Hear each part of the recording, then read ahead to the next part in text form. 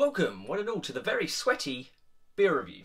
Here at a little beer cave, it is swelteringly hot. I've turned the fan off to do this review. I am treating myself to a nice chilled can of Beavertown and Lervig's M.A.D double IPA, or M.A.D, which stands for Mutually Assured Destruction. 9.5%. Looks good. I mean, this sort of was released sort of like a week or so after Humanoid came out. If you missed that review, check it out. I did that one as well. So I brought this this week to try now. So it's a couple of weeks old at this point. And Humanoid, actually, I thought it was a fantastic beer. Didn't just grab me by the nuts though. So let's see if this one does. I think it's the usual suspects when it comes to the hops. Columbus, Simcoe, Citra and Galaxy. They've also used Vermont ale yeast. And lots of lovely oats. And some acidulated malt to boot. So, and as always, stunning artwork. Just crazy. Don't quite know what's going on. But it's good nonetheless. Oh, it looks like orange juice. It's looks a bit duller on camera there, but it's actually like really vibrant, deep orange. With a nice thin sliver of bubbles, just protecting that beer on the top there.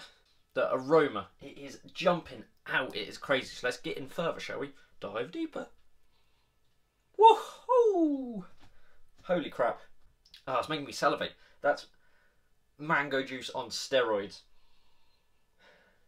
Getting like a sweet syrupiness. It's almost like tinned fruit. It's almost like, you know, fruit cocktail in a tin.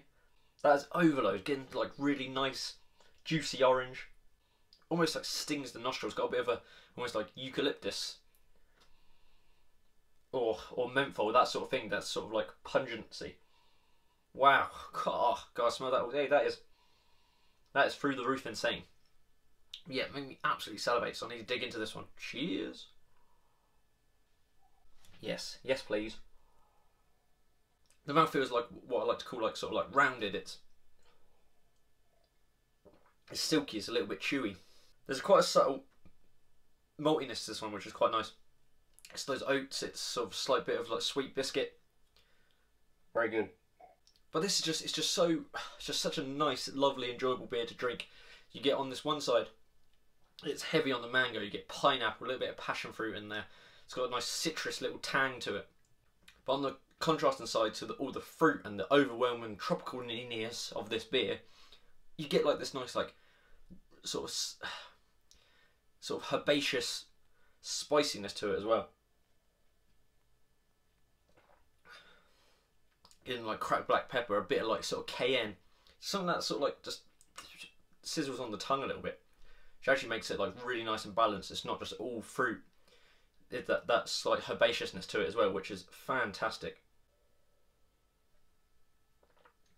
And at 9.5%, you want to go easy on it, but you're just going to want to smash it.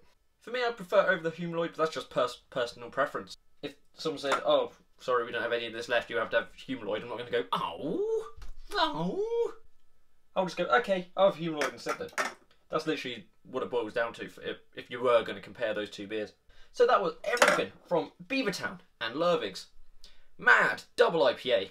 And I've been Jake, so remember to like and subscribe if you want to, and check out some more videos. Links in the description below, and I'll see you on the next one. Cheers.